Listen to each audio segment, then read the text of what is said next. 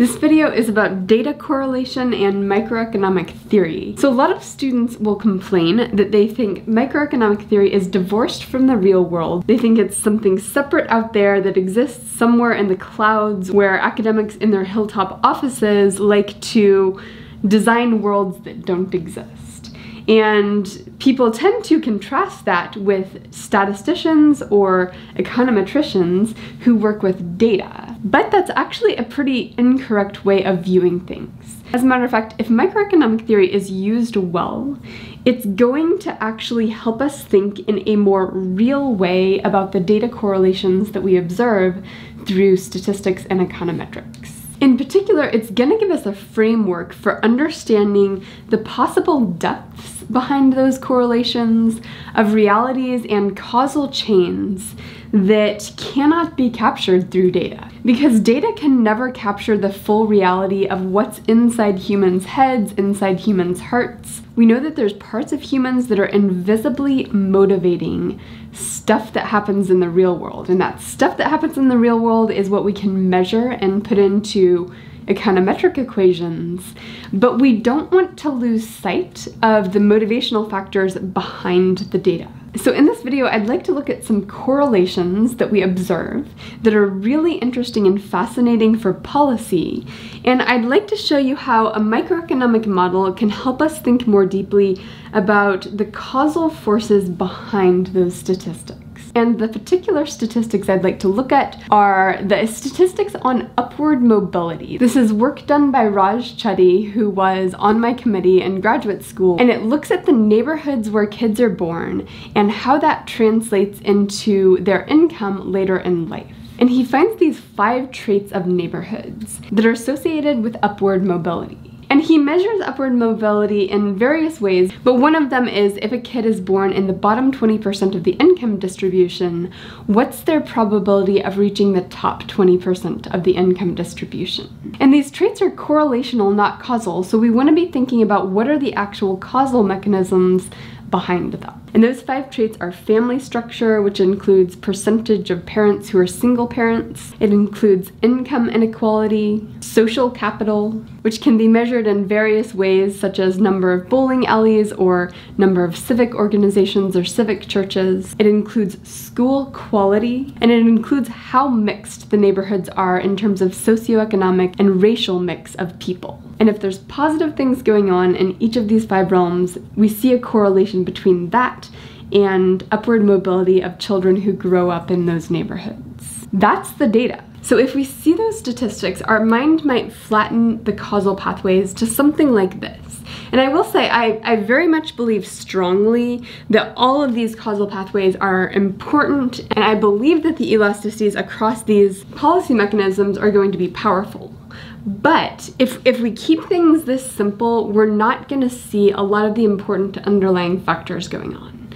So, okay, we might see those statistics and think, okay, put more money into the schools, that leads to higher school quality, which leads to upward mobility. That's a causal pathway. I think it's an accurate causal pathway, but there's a lot of other decisions going on. So how does school quality associate with upward mobility? How does that translate? We want to be thinking not only about what the government does, but what the whole community does, what choices these kids are making that sort of make this causality work out. Their choices to go to college, their choices to pursue certain types of careers, their choices to put off marriage till later, their choices to put off having kids till later. There's lots of choices that are going to translate between this and this, and we want a way of thinking about the internal choices and how that manifests itself, not just the simple correlation here. Housing vouchers. Giving people housing vouchers, like the program Moving to Opportunity from the 1990s, this was where they gave people money and they did this mini controlled experiment. And they found that giving low-income people housing vouchers to move to more mixed socioeconomic neighborhoods was associated with upward mobility. And that was actually an experiment that they looked at and found this to be true. So we definitely know that this is a true causal pathway. But it isn't this simple. There were people who were making decisions along the way that played in with why is each of these elasticities so high. And we want ways of modeling the behavior of all of the different people involved. So who are the people whose behavior we might want to think more carefully about? It's the kids who grow up in these neighborhoods, who experience upward mobility or not. It's the parents of those kids. It's the communities that decide when to invest in those kids, how to invest in those kids.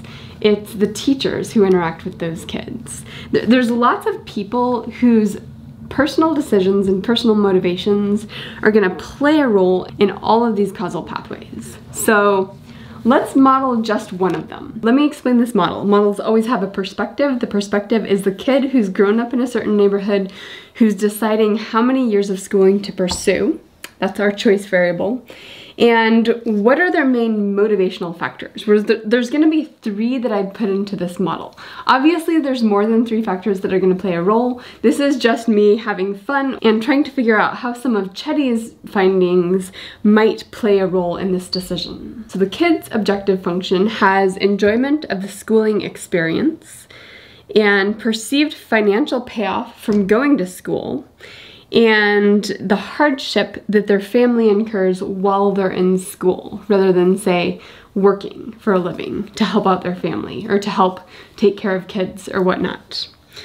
And of course, all of these depend on how many years of schooling. Like if you increase the years of schooling, you're going to increase either your enjoyment or your disenjoyment of schooling. If you increase your years of schooling, you're going to increase your financial payoff. And if you increase your schooling, you're going to increase the hardship on your family that you could have alleviated by staying home and working and helping care for the family instead of going to school. And we've got these exogenous factors, which are school quality, percentage of people in your neighborhood with a college degree, and social capital of your family. How many people they know at church, how much support do they have from various members of their community who could perhaps help alleviate the burden of the hardship while you went to college.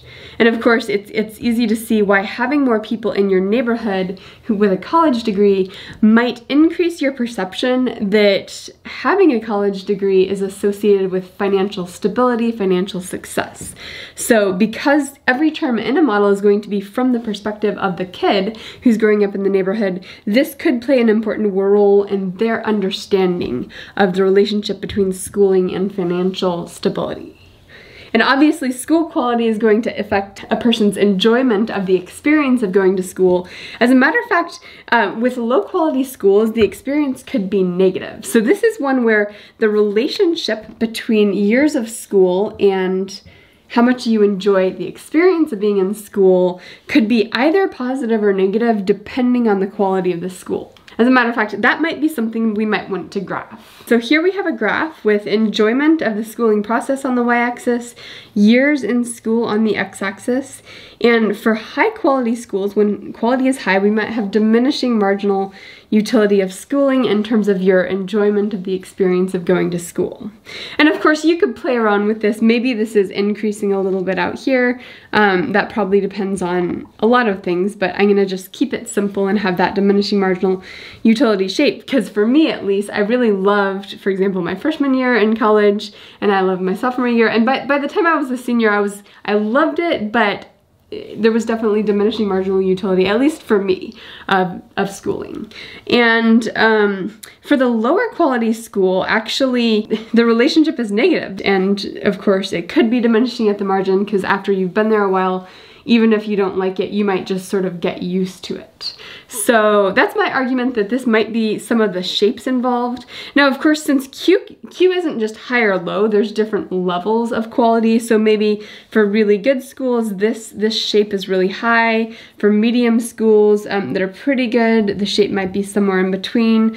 For bad schools that aren't quite as bad, maybe it's, low but not quite as bad. So Q is allowed to be continuous. And so this is just me thinking through the relationship between these 3 variables, Q, Y, and E, in my graph. Now, of course, we want to be thinking about policy and how policy can translate into this decision and how it might play out to lead to the statistics that Raj Chetty finds in his studies. And of course, we can build that in by saying, okay, the quality of the schools depends on funding for schools, funding from the government. And now we have this interesting causal pathway that funding influences school quality, which influences the students' enjoyment of school, and that's going to influence their choice about years of school to pursue through these mechanisms. So we've built a more complex way of thinking about what's going on behind those statistics. Now, we can do the same thing over here. As a matter of fact, let's draw a picture of this graph.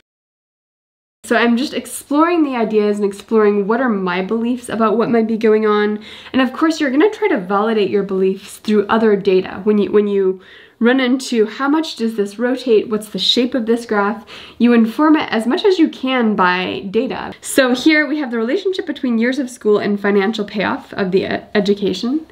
And of course, if you have a lot of people in your neighborhood who have a college degree, it might be more salient to you. You might perceive a higher financial payoff than someone who doesn't have those people in their neighborhood.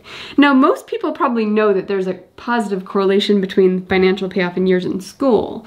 It's just if you don't know anybody who's been to school or don't have interactions with them where you sort of see the result of their success and how it affects their life, then you might not realize how much there's a payoff. So I've drawn this one where there's a small rotation in the graph between having a low percent who've graduated from college and a high percent who've graduated from college in your neighborhood.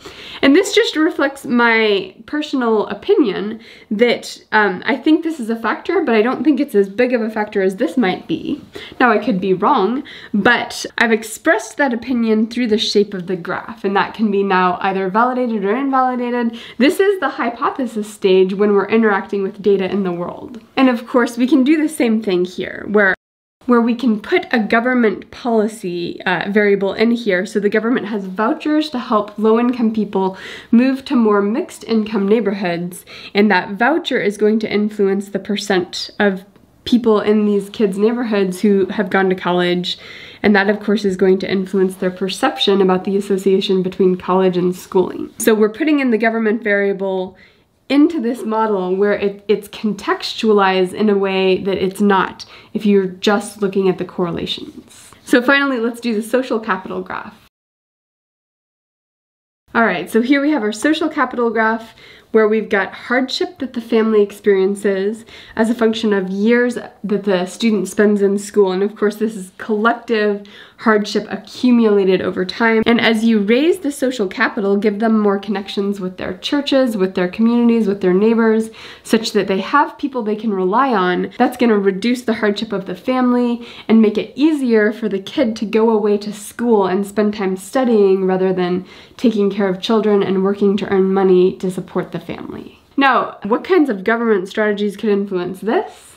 Well, that's probably a question that's beyond this particular video. In this video, I'm really trying to help you think about how microeconomic theory connects with building a worldview that's more complex and that captures sort of internal motivations of people to understand correlations that we encounter as we do statistics. So if you think that microeconomics is this unrealistic thing where we're doing these thought experiments that are not at all connected to reality, my hope is that you realize that microeconomic theory is how you understand reality in a more complex way, that it's not just this causes this, that there's relationships that have curvature to them. There's relationships that are more complex in the way they interact with things.